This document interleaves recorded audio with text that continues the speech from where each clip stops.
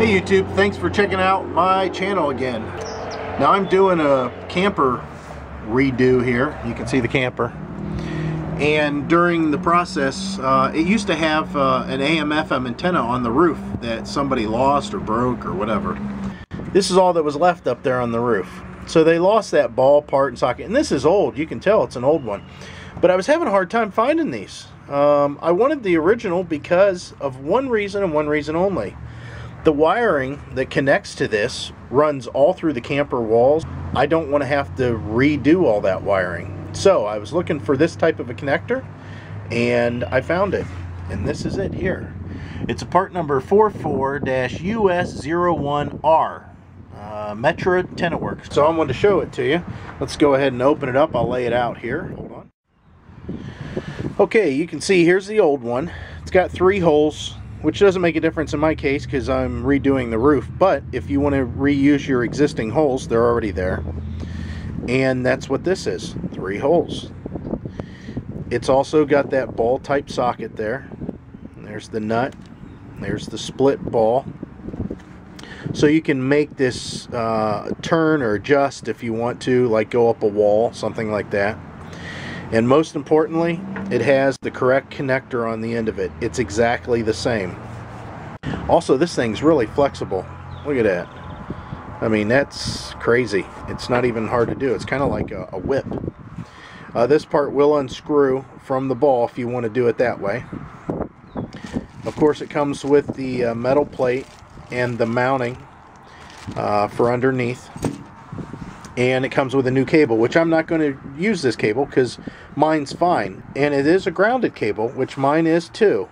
This goes to the trailer ground. You need to create a ground plane to get the best reception. That's something that I had to fool around with whenever I was doing my CB antenna.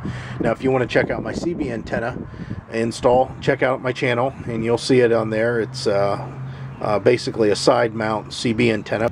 So I wanted to go ahead and show this to you and let you know if you have an older camper and you have this style antenna and you don't want to redo all your wiring through the walls and through the roof, this is the one that you need to buy. I'll put a link down below on the video. Click the link in the description and it will take you right to this product and you can purchase it online and it'll ship to you right away. If you're an Amazon Prime member, it will ship to you 2 days free, guaranteed.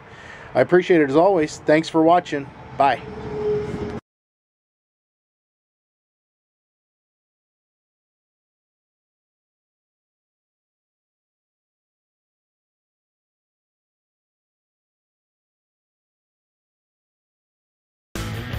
Hi, I'm Colin Earhart with Metra Electronics. Today I want to talk to you about the Universal Antenna Mast Replacement Program that Metra has available. This line is available under the Metra name as well as the Raptor branding. Replacing an antenna mast, very simple thing to do.